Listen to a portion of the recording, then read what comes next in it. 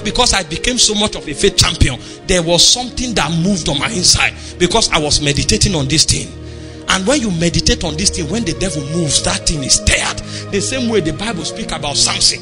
When the Holy Ghost rises on his inside, he can carry the gate of a city on his head. Naturally, he's a weak man. But when that thing is stirred, he can move and he becomes a God. That's why you come under the dominion of eternal life, so that life begins to regulate you.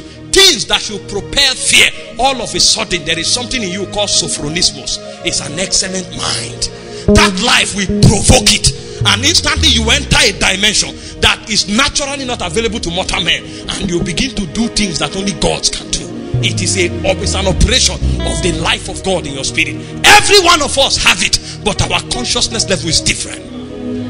The reason one man sees the dead and attacks it is because there's a consciousness of on his inside. He can teach you the doctrine, you will not walk there until you know and you carry that consciousness. I heard God's servant preaching how he was in a car and a child died. You don't dare call yourself a man of God there. But when something moves on your inside, when that thing moves, if it moves, you can call the dead from Hades. They will come back. It is eternal life. This is how men grow in this kingdom. You don't grow just by coming to church. You don't grow just by acting religiously. These things, you commit yourself to them. First of all, you must have an understanding of the things that are yours in Christ, which includes life, healing, power, everything God has to offer.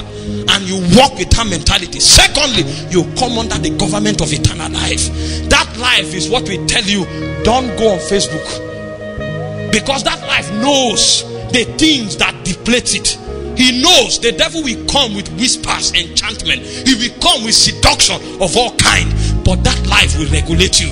Sometimes he wakes you up at night to say pray.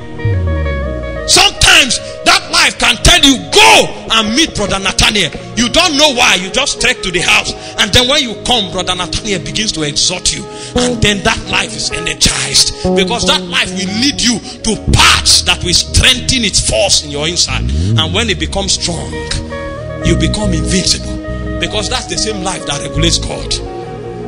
But many believers are not under the dictate of eternal life. We are not created to be weak.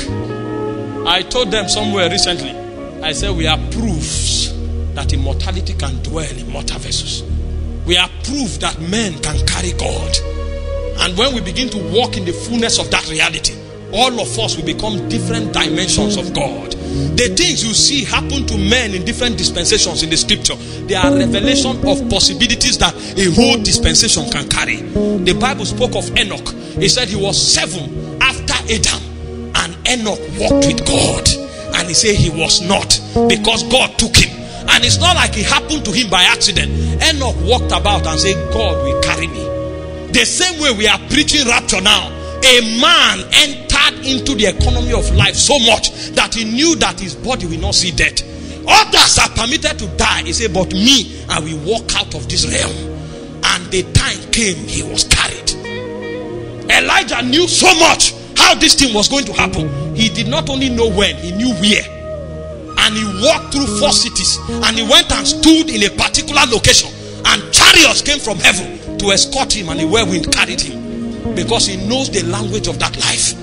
He knows it. Many are Christians, we have those dimensions, but we can't walk in it. Men of old who had not received the Holy Spirit, but through intimacy, they journeyed into life until they touched things that were in the spirit realm. The Jesus that you and I are receiving now, because he was hung on the cross on earth. Some people met Jesus in the spirit.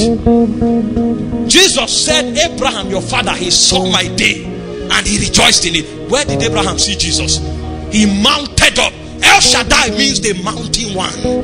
The mountain one. He mounted up into El Shaddai until he stood on that mountain and he looked into the spirit and he saw Jesus. He said Moses was able to reject Pharaoh because he saw him that was invincible. The guy walked with God. A point came that Moses became an embodiment of the law. And Paul will say, when Moses is read, that means if you look upon Moses, he's the law. What kind of depth is that? they were regulated by life.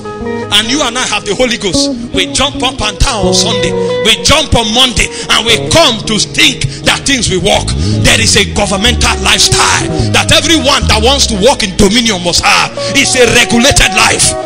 Warriors are men that find that path.